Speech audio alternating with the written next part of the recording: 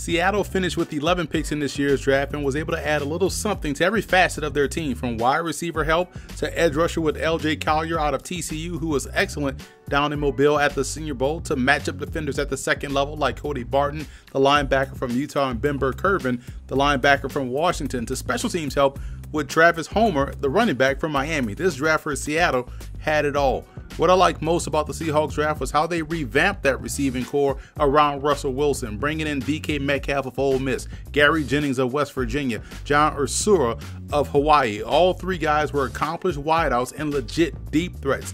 Their skill set coincides with what Russell Wilson does really well: throw the deep ball. So this was an impressive group of pass catchers that they were able to bring in. I was also a big fan of Phil Haynes coming out of Wake Forest. When you watch the Demon Deacons on offense, you can't help but notice how dominant the left guard was and how many times they ran weak side as a result. So getting him where they did in the 4th round was a huge steal in my opinion.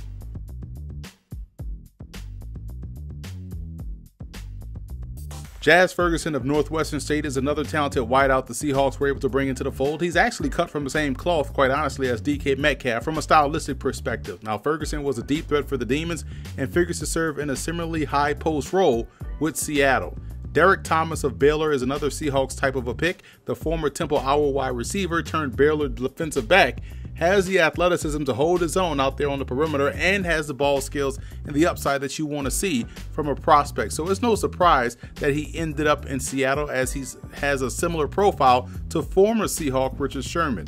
Tight end Justin Johnson out of Mississippi State was outstanding at the Tropical Bowl this past January. I was amazed at his ability to consistently work himself open with his route running ability. A seldom used player at Mississippi State, Johnson has a chance to not only make this roster, but also contribute.